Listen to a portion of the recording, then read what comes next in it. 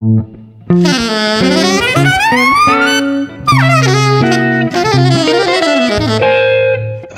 Jazz.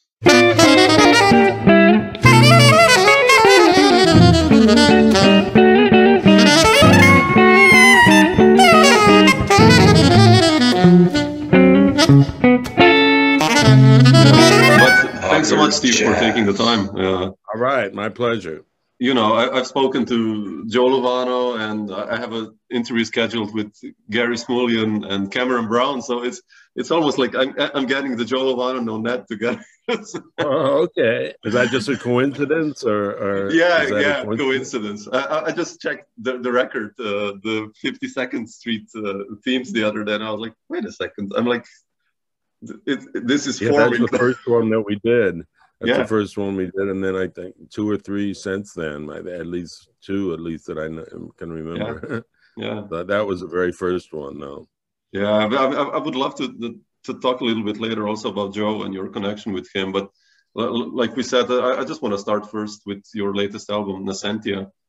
And I listened to it, and I listened also to the Small stream you guys did. You know, Smalls has the streams. Oh, cool. And it's basically, you know, like, well, it's like 30% like being on a concert. I put it like that. Yeah. But at least you get the band. Yeah, and they do a pretty good. The recording is pretty good. You know, it seems like the quality is good. And I guess that one was like, as I recall, that one was like to no audience, right? It was. Yeah. But still, it's like, you know, just to see the band playing, the hats and everything, you know, I love that. That's what jazz is all about, I guess. You know? Yeah. In a way, I enjoyed it. It's the first time I'd done it without, you know, the place is usually like really crowded, and so that was the first time I played there, you know, where it's like nobody there. You know, it's bizarre. In a way, it was kind of more relaxed, you know.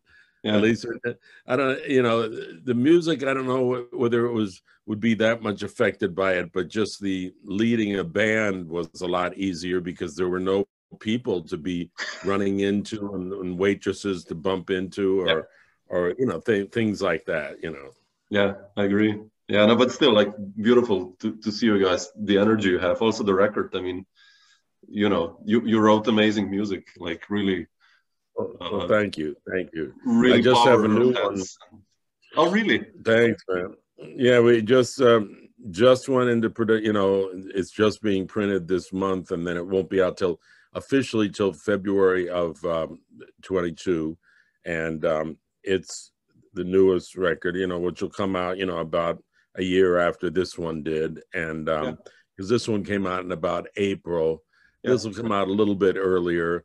Because with all the pandemic and everything, it's like been something my producer wanted me to do, and I've spent like since the middle of the summer working on it, because it's a project that I did of all ballads, so it's a ballads record. Oh, wow. But it's not your typical ballads record, because I have orchestrations by Richard Sussman, a great great guy that I collaborated with, and also Randy Brecker is guest on trumpet on several cuts. So it's like a kind of a different outlook on a ballads record, but it's you know, all what I wanted to do is a record which I really haven't done before, where the whole mood of the record is pretty much, you know,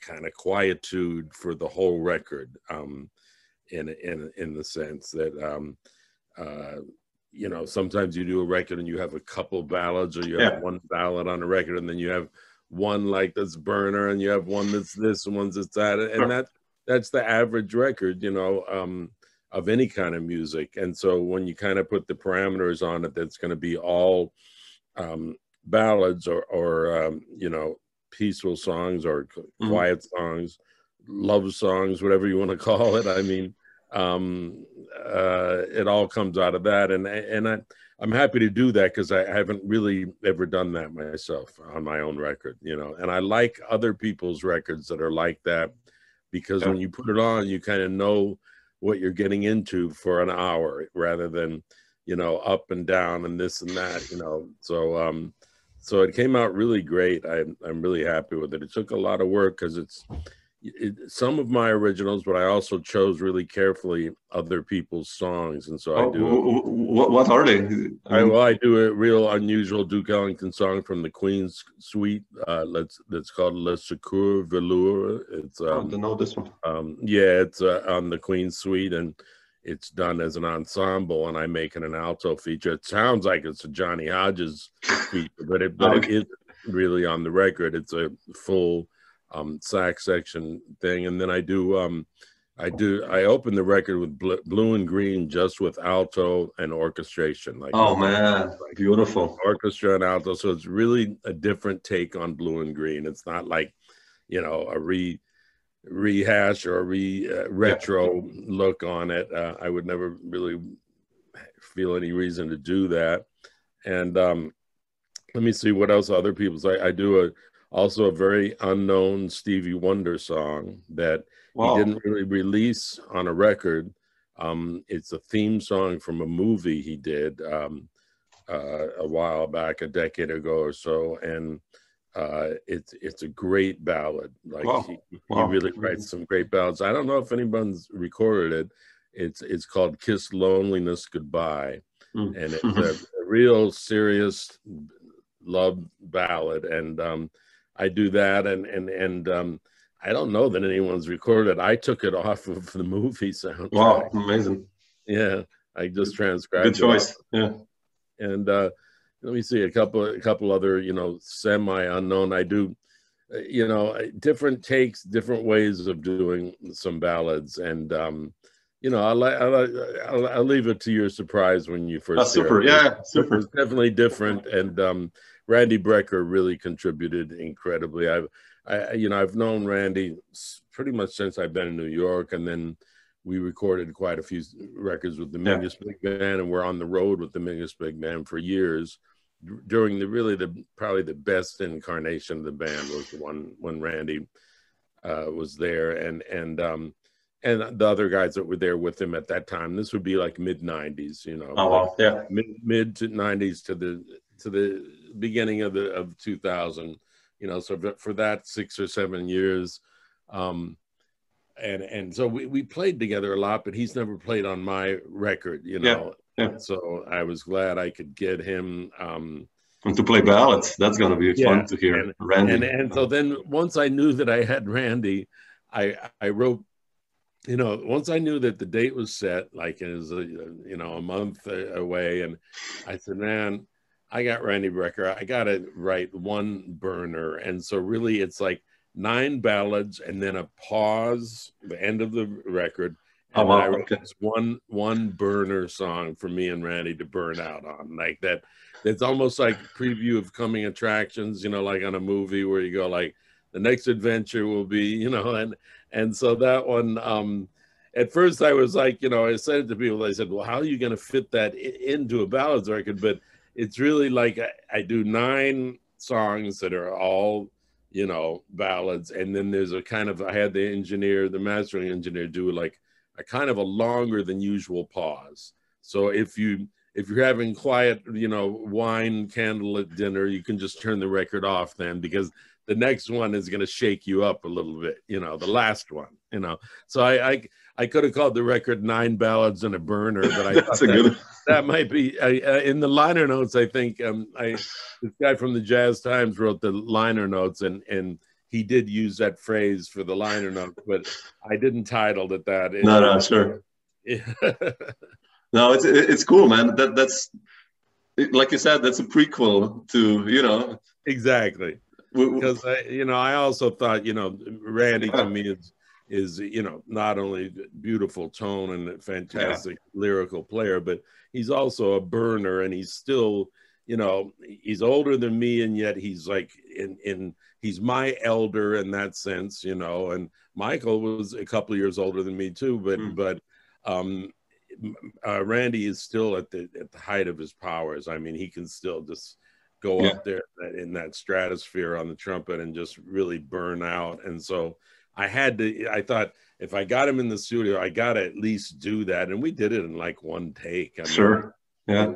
It the song's a little difficult, but I gave it to I mean, it's difficult like in that it's kind of fast, but I gave it to Randy ahead of time and there was no problem. I mean, we and this one is without orchestra, like no, there's 3 songs with an orchestra, and on those 3 songs, the rest of the band doesn't play. Okay.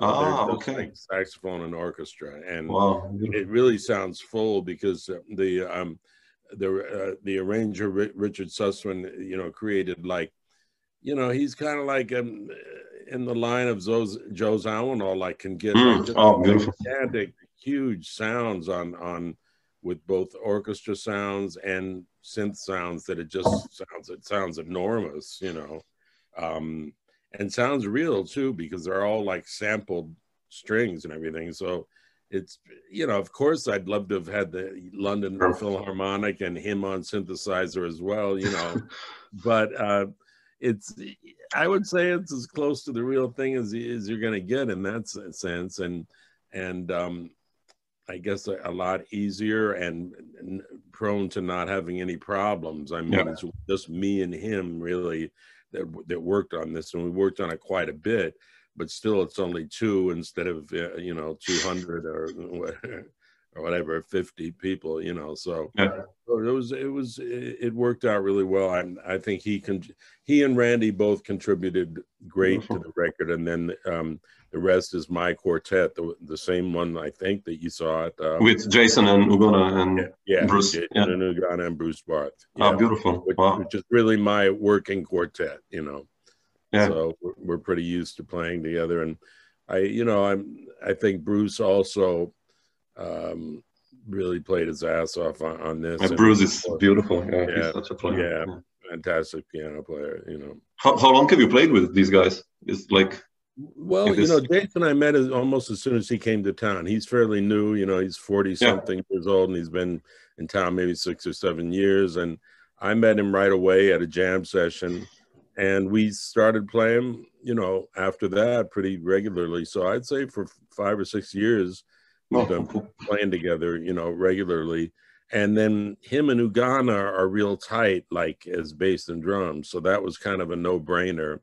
And then Bruce was always a piano player I wanted to play with, but we haven't done records together until I started calling him for my records. I've always liked him, and, you know, it just worked out so well from the first record that I knew on this one that he would be the guy to call, and luckily he could make it. I mean, there's a few good piano players I like, but I'm kind of particular about that because I don't like a piano player that takes over and kind of overplays, you know, which some even good piano players tend to me like overplay a little bit, because the instrument is that way. You got 88 keys, and some guys want to play all 88 of them in one song, you know, if you know what I mean. Yeah, he's a team player. I mean, like when I listen to him play, he's really and less is more. He also, you know, his comping is great, but it's not over comping, you know.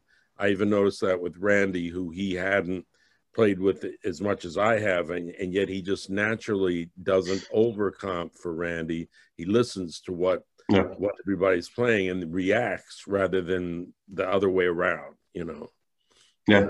That's so important, to have. Like I noticed that when I said Nascentia also. I mean, also another thing, I was like, you and Jeremy Pelt. Well, thank you. Man, you sound like, you know, speaking about trumpets, like you sound tight as, you know. I really, you know, during that period of time, Jeremy and I had been talking because we were both not that busy, and you know, I was really glad that we could hook up. Also, him and Clark Gayton had exactly. So the 3 horns were really like, you know, already hooked up, even though we hadn't done a gig, you know.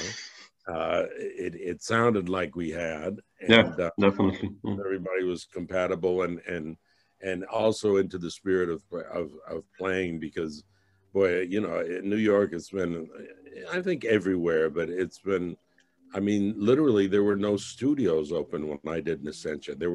None of the New York studios were open. Oh, really? Oh, wow. Yeah, almost 95% of them were closed at that time. So I luckily got this studio, Sears Sound, which is one of the bigger studios in New York, but it's also one of the most open. It's like a 5,000 square foot studio, which is real unusual in New York. That's huge, you know, that's almost an entire building, you know, floor, you know, and it had real high ceilings and windows and everything. So there was no, they didn't have to close. Like a lot of smaller studios actually had to close, you know, like were forced to close by the city. You couldn't be open. And so they, because of their size, weren't forced to close. And so that was kind of, you know, lucky. And it also ended up getting, being really conducive to get a great sound for that record. So it was a blessing in disguise in a way, but also it was, for a while, it was like, where are we going to record? Because you know, the first places that I called that I knew of were all closed, you know, and it was a little freaky because not only was there no live music, there was no recording, you know, very little, except maybe people at home studios and, you know, really smaller places that wouldn't have fit that band, you know. You know, like home studios and stuff. But any of the actual business studios were forced to be closed because they didn't have ventilation, and they, like anything else, like restaurants or anything, they were just not allowed to be open. If in fact they were open, they could have been fined like a huge amount if it was found out, you know, which it would be, because you'd reach the record, and even if they find them 6 months later, it wouldn't be pretty, you know. So it was just, it was a blessing that we were able to get that in the best possible way. And that wasn't the case with this last recording, because things have opened up, and we did it in September. And by September, most places were opened up, and I could do it at the studio that I always have liked the most, which is called Trading Eights, with my engineer, Chris Sullett, who was the engineer on Nascentia too, because he went to the Sears Sound and he knew the board there too. But he has his own studio. He calls it Trading Eights, and it's great. It's not big enough for a big band, but it's big enough for, like, you know, 3 horns and a rhythm section and everything. You know, it's big, and he's got a great piano, and so we did it there. You know. Yeah, that's beautiful. How did you like writing, like, you know, for you, Jeremy and Clark, and even like the rest of the tunes that are quartet, like, you know, New Note and I don't know, Agava. It's like amazing burner. Talking of burners, like the unisonos you guys play. Like, how did you approach since writing for this record? Like, because like Corona already hit, right? Or no, it didn't. No, it did. Yeah, of course. Most of the songs weren't written until like the pandemic. I wrote most of them over the pandemic, except for maybe one. And then the Brit, I remember Brit, of course, was written for Lee Morgan's band by Harold Mayburn, who had just passed away like the little while before this. And so I really wanted to do that, not only in honor of Harold Mayburn, but also because I really liked the song and the other ones I wrote, like the suite I wrote, you know, during the pandemic, and it started with the song Nascentia, and then I built like a suite around that, and each song was different. So to answer your question, it's just like each song is kind of like a personality in itself, and you work with it, like to to make it the best arrangement or the best fit. For instance, on New Note, it fit to just have 2 horns and not 3. The other ones, for 3 horns, I fit it in so that there's a drum and bass interlude in between, you know, that really kind of connect each song. Also, 2 of them are in the same key too, so the one ends and then the other has got a bass interlude that, you know, goes into different keys, but it ends up coming back to the key of F. It's a sweet thing. So. Yeah, so it gives it it just ended up, you know, working out as a suite really well. And at first I was going to start the record with that suite, but then the first song we released was the second song that I wrote during the pandemic. So it's a beautiful melody. It's such a beautiful melody. It made me feel good. You know, I got to say it really, in a way, it's selfish, like in the sense of during some of those darkest times, which was more than a year ago, in other words, the spring of 2019, were some pretty dark times, you know. And so that song I would play for myself here, you know, at my apartment in New York City, just because the melody and the feeling of the song made me feel uplifted. And then I played it a couple times with Jason Tiemann, creating a drum, his own drum, because I didn't really write like what the drum should play. I just played him the melody, and then he created a drum part that made it even better. In fact, one guy that listened to it said, like, how many drummers do you have on that cut? You know, because he's playing so much stuff on that. It's a jungle, yeah. And so that song, I felt like I had to open the record with that because it's the most positive. Like in another time period, you know, maybe I wouldn't have, but I felt like, you know, I and the world needed something to like start really positively, you know.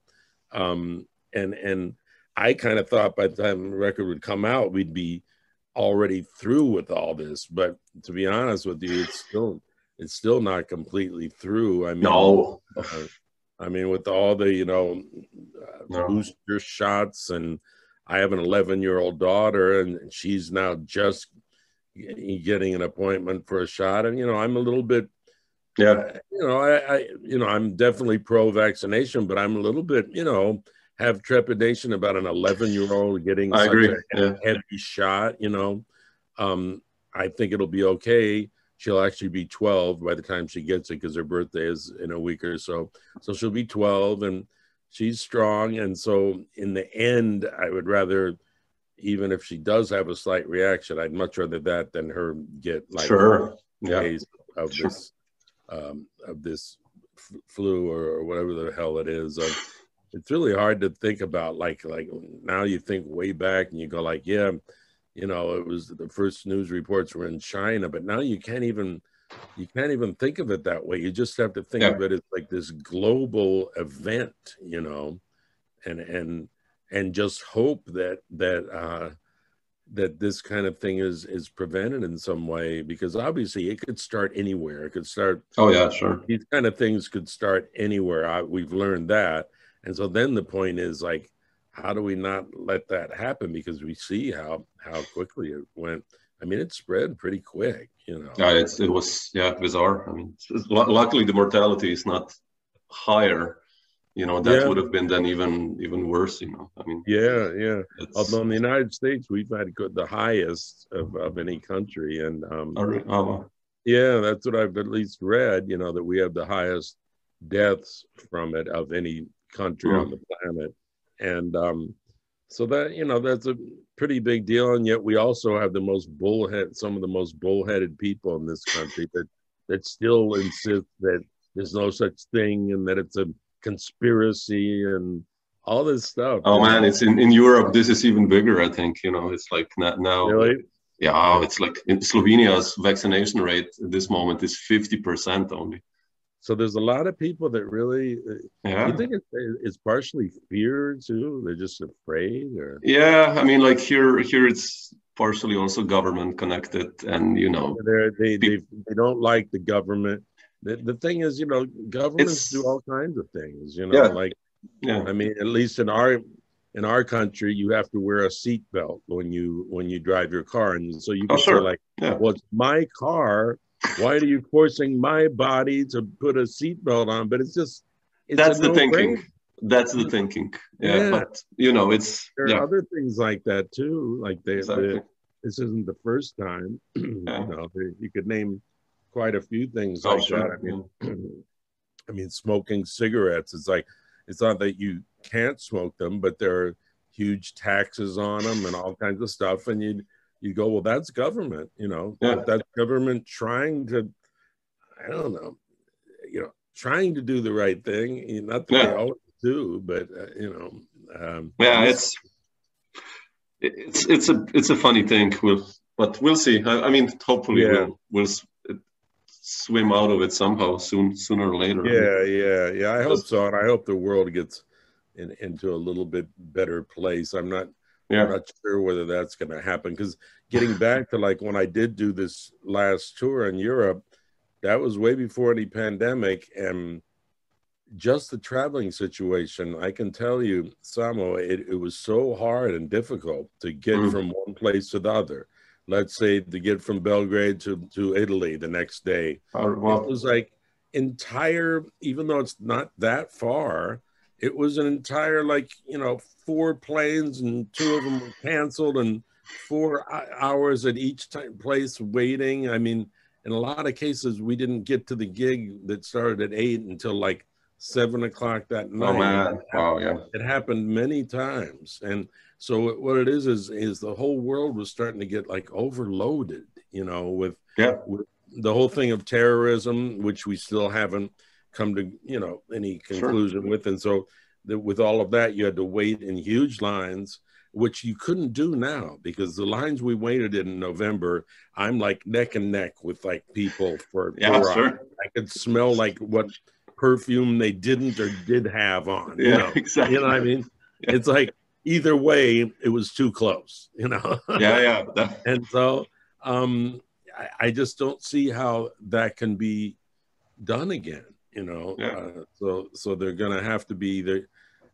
My point would be like less tourists traveling, but then again, the club owners and people that are producing events with me or any musician, they want there to be plenty of tourism. So kind of a tough one to figure out, But I think that maybe too many people traveling for just pure kind of egoistic fun or materialistic pleasure, and fun, and maybe a little bit less of that. Like, how about if some of those people just stay home, explore your surroundings. I mean, that's what we've done here, you become aware even more how beautiful it is where you live. So that's important. Exactly. So I think that's a good thing to do. Steve, I just wanted to ask you this, like it was on the tip of my tongue now all the time, like, talking about traveling, like when was your first time in Europe, and like with whom was that? Let me see, that would be with Steve Kuhn, with the Steve Kuhn Quartet. Motility. Man. The recording of Motility was also like a 3-week tour. That's going way back. With Bob and Harvey, like the same band? Or? Yeah. Wow. And so that would be I'm in my early 20s, and that would be the first time I had gone to Europe. And then really, how was that like? Well, it was great. I mean, I loved it. I love playing music anywhere, and so I like traveling, and I really take to it well, and I like being in different places. I like different food. I like, and I like playing music for people. So that just was a natural. And then after that, really, my life became like half of my gigs were in Europe for several decades. So it wasn't just with Steve; it was with a number of people that followed all after that, and then. Probably, the most, I guess, the most successful band that drew like huge crowds would be the Mingus Band in the 90s that I was leading for a good period of time, but it didn't really matter. I mean, I was contributing arrangements, and that band got to be like organically very popular without there being one star, In other words, in most other cases, I would name you like one person, Ray Barretto. Sure. Ray Barretto for 2 years, and it would be Ray Barretto, but nobody really cared that much whether I'm playing with him, although some people did. But the point being that it's some of the bands would be like, one person that's drawing the name. But with the Mingus Big Band, it was kind of the cool thing about it is that it was an organic group of like I said, Randy Brecker was in it, John Stubblefield. I mean, exactly. Pete Jackson on drums, and John Hicks on piano. So it was all guys that were, pretty well known, but but all part of this band that became pretty popular, and that would be all during the 90s. Yeah. And so really from the period that I first came with Steve Kuhn, which would be 1978, I think, or Wow. 78. Yeah, it's so back far enough for me to not quite remember, but no, I do remember the experiences were great, and nothing about it was felt unusual to me in any way, like because it's all about the music, you know. Yeah. And so that in that sense, I'd have to say in my life, there's no place I haven't liked being, because I'm always there to play music. And so Sure. I can't ever think of any place, even some places that were not exactly tourist spots, like Liverpool, England. Even though, you know, it's famous. Yeah, okay, yeah, sure. It's a shitty ass town, you know, kind of like a lot of American towns are shitty too, you know, to be honest with you. You know, there's a lot of great towns where great musicians have come from, like Indianapolis or Cleveland, or even Detroit to a certain aspect, you know, and yet they're not exactly tourist towns, Spots, you know, on the map for, and for instance, Liverpool really sucks, and I wouldn't know it. And in other words, if I just read like accounts of it, I would think, oh, this cool town where like this group, you know, this rock group came from. But I can tell you, I still remember like how like you couldn't even get a meal there, like, you know, because the restaurants were so bad, you know, and yet I loved playing there, you know. Sure, yeah. So it doesn't really matter whether it's a tourist spot. I mean, of course, it helps in Switzerland. I mean, anybody should be able to enjoy what a country like Switzerland has to offer. Sure. And unfortunately, if you're not wealthy enough, you can't just fly there on your own. And so I'm thankful that music has enabled me to see places like that are absolutely gorgeous, you know, irregardless of music. But I have to say that I don't necessarily enjoy playing music at them any better or worse. Sure. Yeah. So just the whole touring experience, like, you know, when I make a tour and you send the tour schedule to the musicians, and then they see like 4 dates in Italy, let's say. Yeah. Everyone is like, we're gonna play, I don't know, Ferrara and Firenze. So Florence, like, yeah, man, okay. Yeah, I mean, but I'll tell you what, man, Eastern Europe, that's one thing I said in the November when we were there. I really think it's the new, somewhat uncharted, not uncharted, but in other words, it's the new gold mine to me. Hungry people, for our music. By our music, I mean improvised jazz and modern contemporary music, because the audiences are great, you know, and they love the music, and they have big old theaters that are great for you know, maybe they've had classical music a little bit more, but they've also supported jazz even during the worst of times. I mean, definitely, you know, people don't realize that, but because, like you say, it's not the one that was on your roadmap that you said, oh, I can't wait to be there. But look, my wife is from Bulgaria, you know. Oh, really? Oh, wow. Yeah, my wife is born and raised and grew up under communism in Bulgaria. So my daughters are all half Bulgarian, and Bulgaria is a fantastic country. Yeah, sure.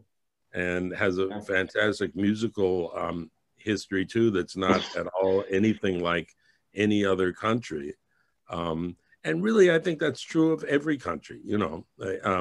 Some maybe a little more than others. Some maybe have a little stronger personality that way, or are a little bit more funky than others.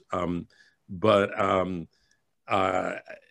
I guess I'm prejudiced because I like Bulgaria, but I've learned to like almost all of the countries in the surrounding so-called, you know, Northern European or the Balkans, whatever you want to call it. Sure. It's not considered Western Europe in a certain way. all these things like categories like that are all stupid because I don't know what you mean, like the former Eastern Bloc kind of, yeah. The former Eastern Bloc and all that. Let's put it like that, yeah. And they all have their own personality. And when it was called Eastern Bloc, that took the personality away by just the general world, you know. Yeah. Not those that were hip enough to know, but I was young enough to be at that time to just be a victim of it.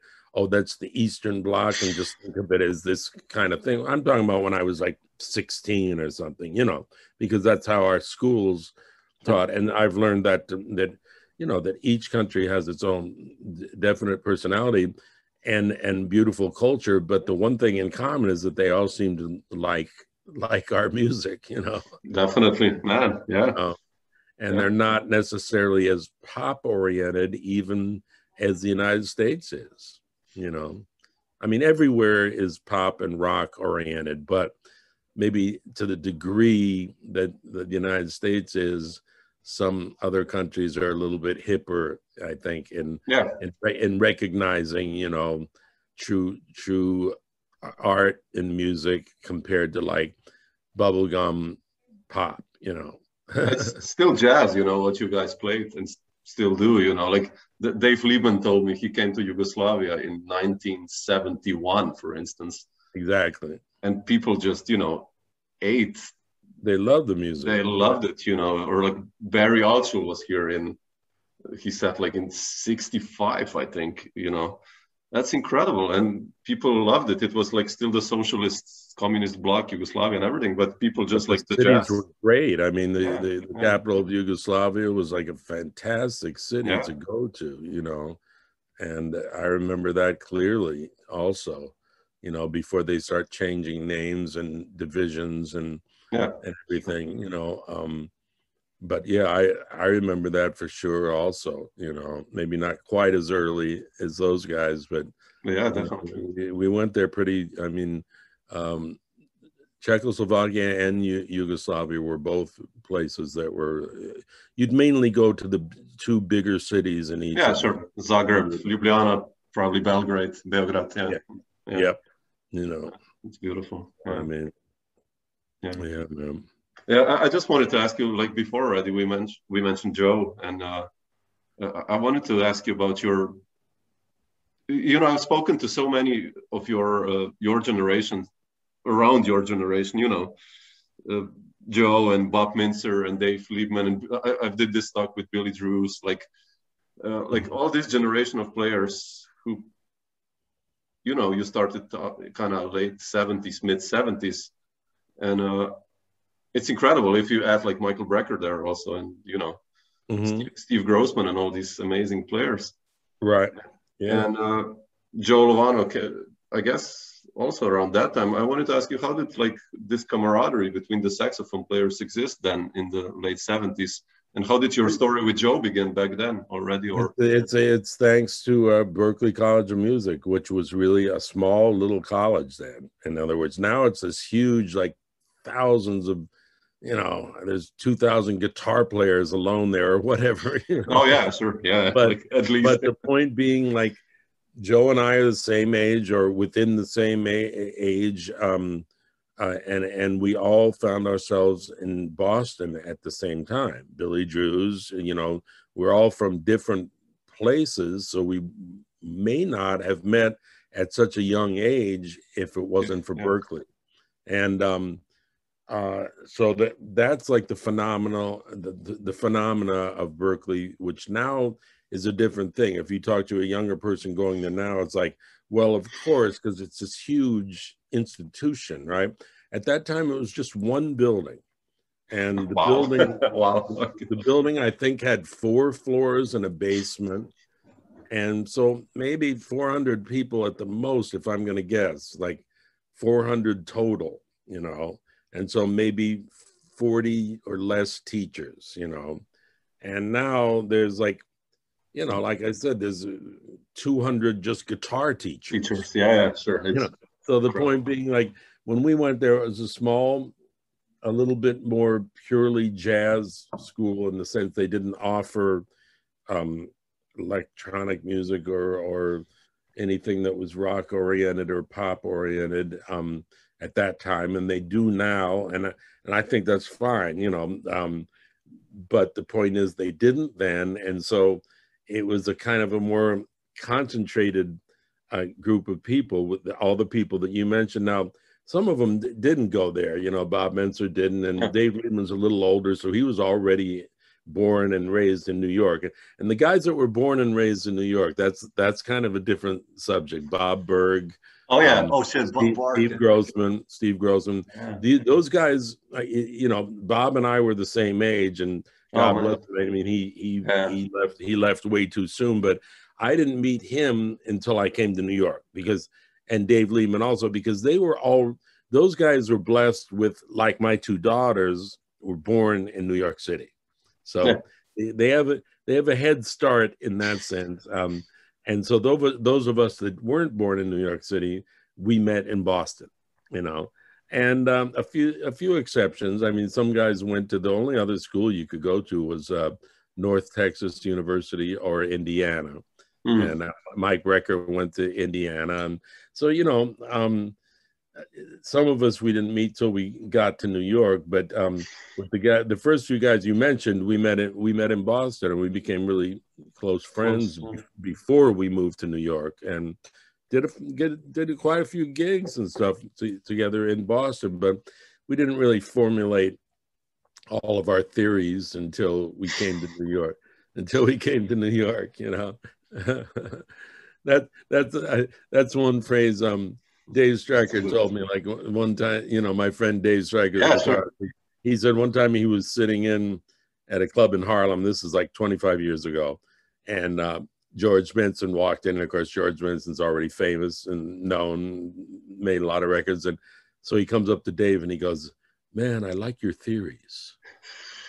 That's what he said. And I thought that, you know, it's been, you know, you can say, "Man, I really like your playing," you know, or I like to hear how you play the blues. But when you say, like, "I like your theories," that shows somebody that's really listening. Yeah. To me, that's somebody, because you're listening beyond, like, even just the external into, like, the deeper ideas of that we all have our own theories in a way. If we do have our own sounds, they come from, I mean, theory is a scientific word, but let's face it. I mean, mathematics and music. I'm not a math person. My wife is, coincidentally.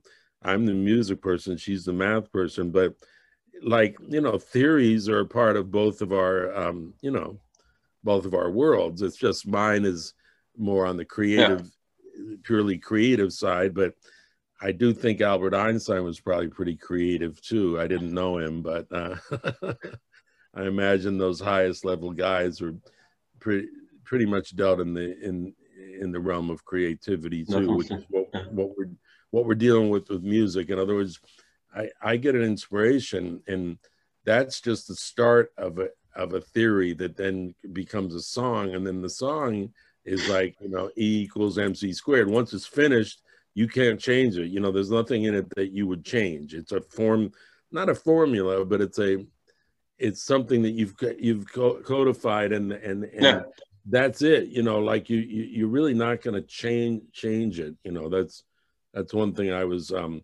you know, arguing with my wife about. My daughter, the oldest one, is like applying for colleges, and she has to write essays to apply to college. And she's constantly trying to change the essay that she wrote.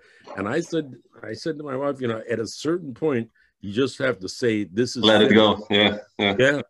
And this is finished, flaws and everything, you know, because otherwise you can spend your whole life trying to polish something up. And actually, that's not the best, because Thelonious Monk taught us that some of the best compositions are things that sound like they were written real spontaneously, even if they weren't. Even if definitely. They weren't, they sound like they were, you know. And so that's part of the vocabulary of writing well, I think, for either in words or in music, is that it sounds like it was very extemporaneous, even if it wasn't, you know? And so that, I think that's one of the secrets, you know, to try to get to, you know. To this thing, yeah. Yeah. Steve, I just wanted to ask you, like, writing songs and leading bands. I listened to the other day to this record you did. I don't know if that's official, High Standards with Mike Stern. Uh-huh. And that's really the first record that I made with. How did that one happen? Like, it was just that was Japan. Polydor Japan put out my very first record, and it was they knew me from Carla Bley's band, so they were willing to have it just come out under my name. But the thing is, at that time we had a collaborative group where we, you know, kind of were. It wasn't really just Steve Slagle group. It was me and Mike, Victor Lewis, who was one of my favorite drummers, Harvey S. again, Harvey, yeah, and a pianist named Ted Saunders, who now lives in Los Angeles. And so when we played together, it wasn't like one leader's name, but Japan gave me, through Carla Bley, gave me the opportunity to put a record out. So I put it out under everyone's name, and that's a long time ago.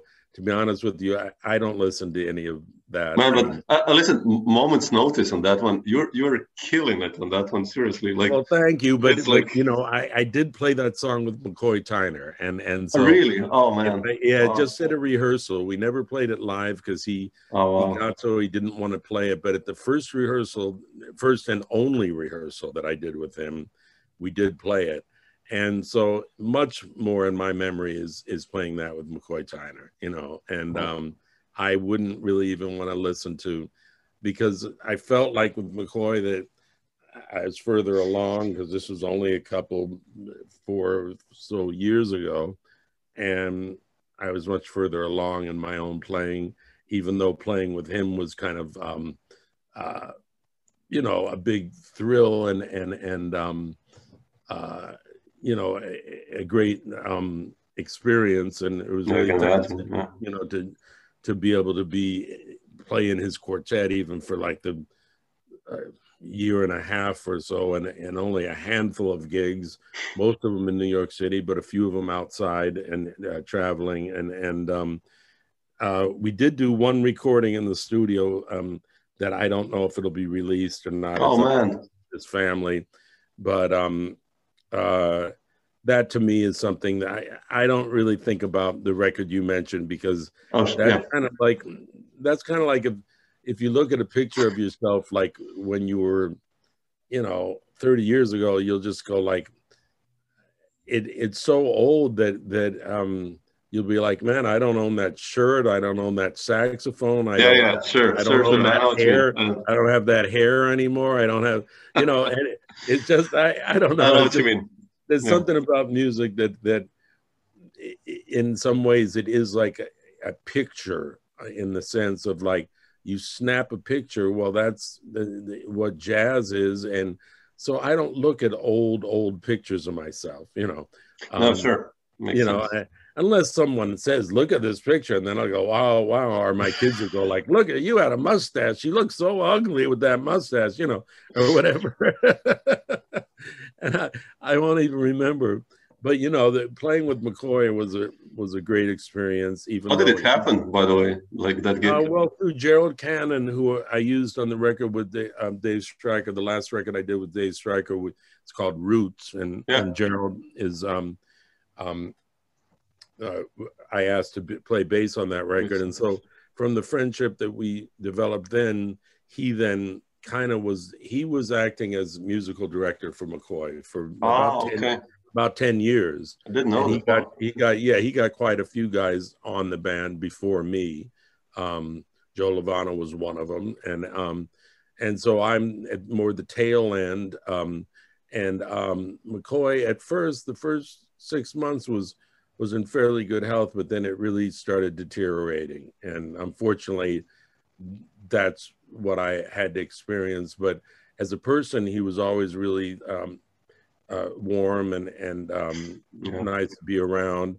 At first, the first 6 months his playing was, and then it got, you know, I think he had another stroke, and he got kind of worse and worse, and unfortunately that, you know, that's how it ended. But I guess I would be one of the last people to play in his quartet working quartet. And I'm really glad for that opportunity. And so when you mention Moments Notice to me, that's what I think, you know. Oh, yeah. And the other songs we played, other than that, we didn't play any Coltrane songs. We played all his songs. What was the first song you guys, you remember you played together? Fly with the first Wind. time. Oh, okay.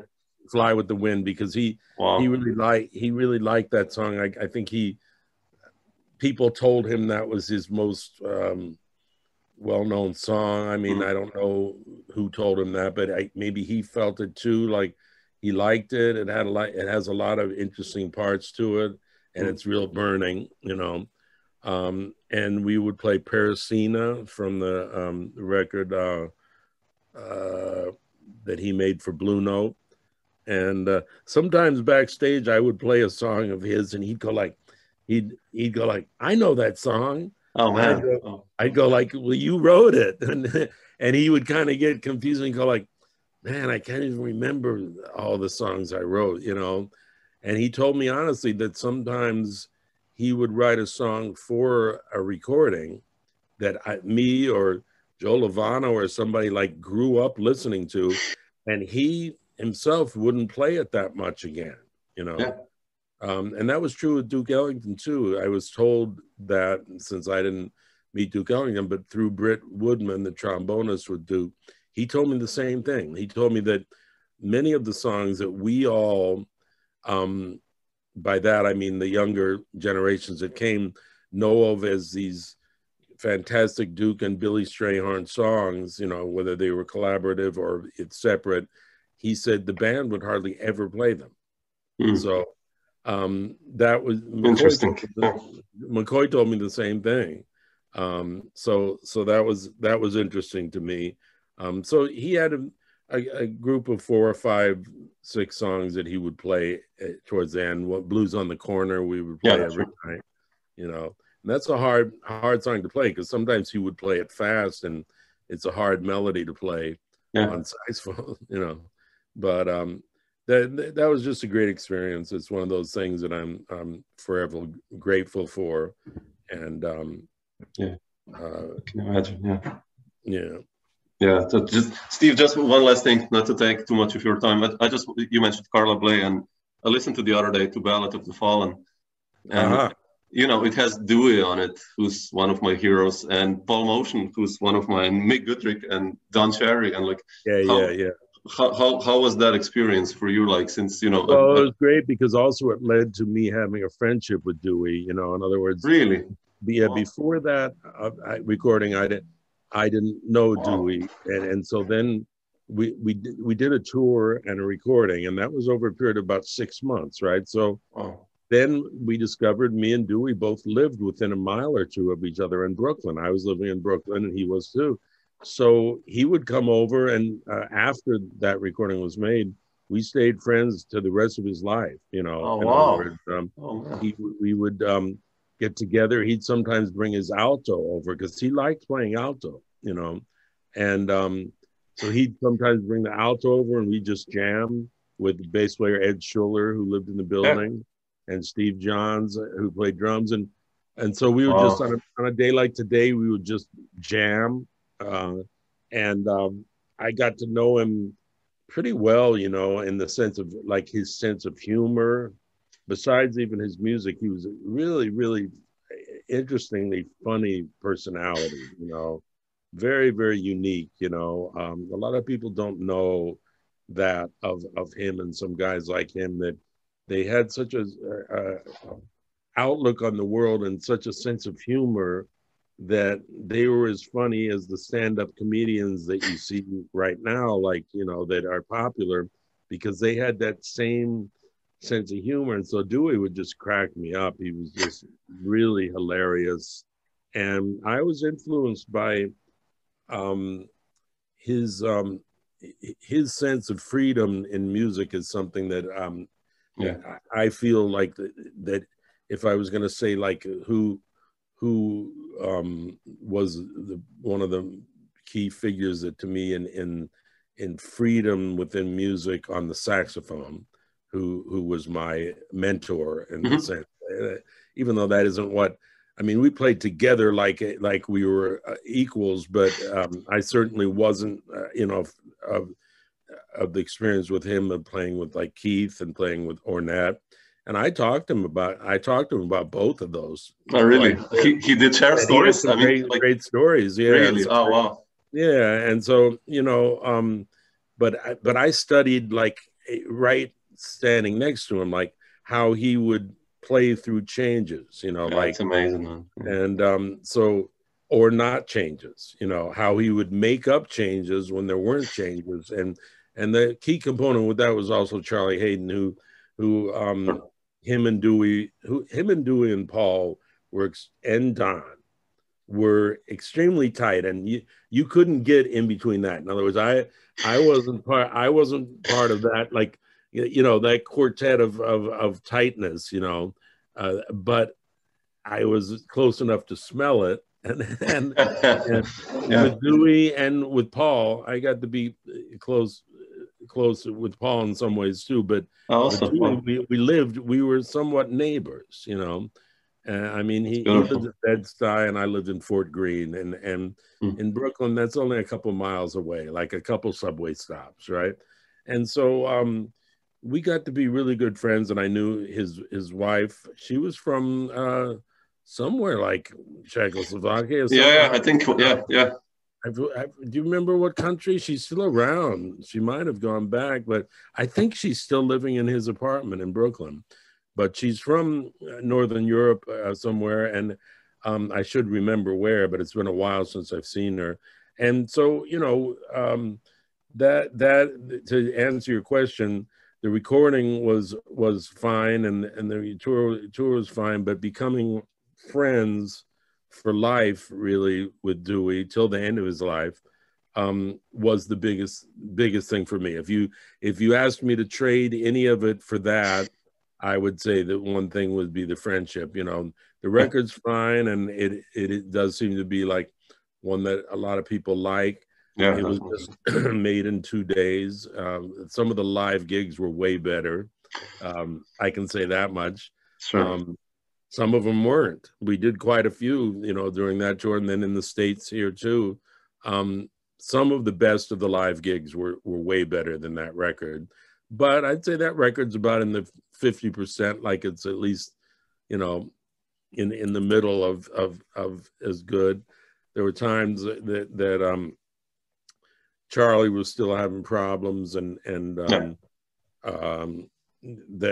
interfered at times. But Carla, the thing about Carla is, see, I learned orchestration and arrangement from her, in the sense that, like, I would hear how she would take, Charlie would send her like a 16 bar pencil, like, you know, folk song that he found from somewhere in South America. And I saw what he sent her. It would be like a pencil 16 bar little melody, right? Mm-hmm. She'd turn it into a whole opus, you know, a whole like hugely orchestrated with all kinds of added parts. Colors. Yeah, just incredible orchestration and arrangement. Orchestration, I'd also say, because she could take a melody and orchestrate it in ways that made the melody like way more than it even originally was. I mean, unless it was just one guy in the street singing it. But in this case, it wasn't that. It was, 12 people. And so she, you know, blew it up to proportions that were magnificent, you know. And I saw her do that with her own band too, because I played with her own band for about 4 records. And she did that with everything that she touched, you know, and she took her time too. She's one of the first people that I met that was a true composer, in the sense of, like, she'd wake up in the morning, have coffee, and start writing. You know, she never practiced. In other words, I'll wake up and I'll maybe start practicing along with writing, but she didn't ever practice. I mean, she admitted, you know, that she didn't know what it was to practice, because she didn't ever think of music that way. Just like I think some classical composers were like that, you know, Most jazz composers were not like that, but some really good classical composers weren't necessarily like, you know, masters of their instrument. You know, they just had incredible ears and incredible talent for that composition, arrangement, orchestration, you know, and she's like that. So I learned that there's such a person as that I'm just not reading about in a book, that I'm seeing that they actually wake up every day and do it. So the point being, like, she would take this thing that, let's say someone would send her, like Charlie, and it wouldn't be just in a day that she would do this. This would be over a period of quite a period of time. Yeah. And it would develop and you know, become something completely different. And so I've learned from that. In fact, the Mingus arrangements that I did were based on how I saw her do things, and all of those arrangements I did for the Mingus Big Band all took me a while. Like, none of them came like in one. I'm not necessarily a commercial arranger in that. Like, I don't know if I can just take something and in one day. It wouldn't satisfy me to do that. Like, someone might like it for their college band or something, but for me, I always tried to, with the Mingus compositions, I always tried to say, okay, this composition is really well known. How can I arrange it in a way that no one else has done? You know, not just repeat like an arrangement that's already been done, or one that's recorded, or one that he did even.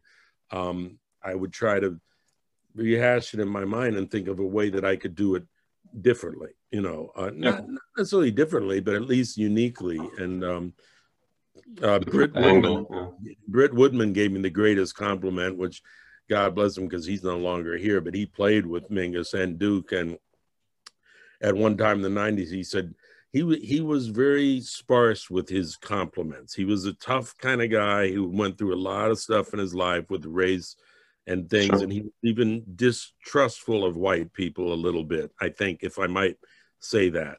And he very quietly once said to me, he said, you know, I think Charles would like your arrangements as much as anybody that's doing this stuff for him right now. Because he said, I think you're keyed into how he would have liked to have someone arrange his music. And that to me was a greater compliment than Downbeat magazine could give 5 stars to, or whatever, you know.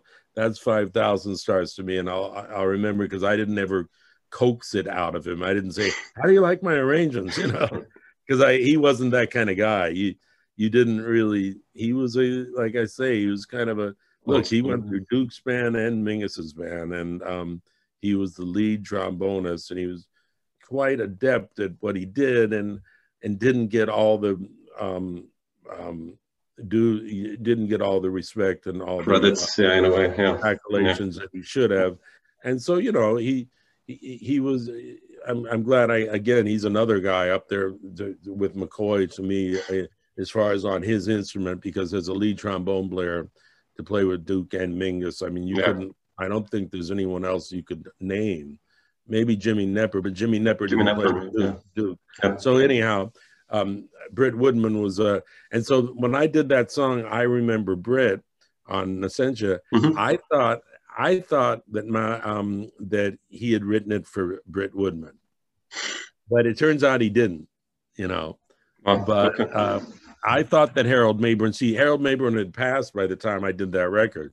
But you played with Harold also in the past? You did probably. No, no, I just knew him. But Jeremy Pelt played with him, and so Jeremy Jeremy told me when I said I want to do that record, that song. Jeremy said, "Well, you know, he wrote that for Britt Woodman," and I said, "No, you're kidding," because Jeremy didn't know how well I knew Britt.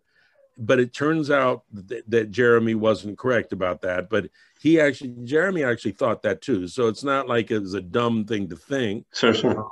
It's a beautiful song in tribute. It turns on it's in tribute to a young girl who passed away that Britt knew, that was a friend of his family. So it turns out that that's the truth, and her name was Britt.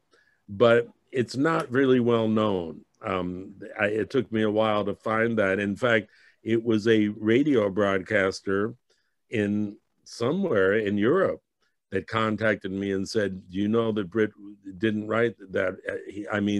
That Harold didn't write that for Britt Woodman." And I said, "No, really, tell me." So I found out the story. But when I recorded it, I actually thought it was for Britt Woodman. Yeah. Oh, which is nice. Okay. Still, yeah, exactly. Yeah. It's a beautiful song. Very beautiful. Yeah. Cool. Thank you, Steve. I will not take. I have many other questions, but we haven't touched.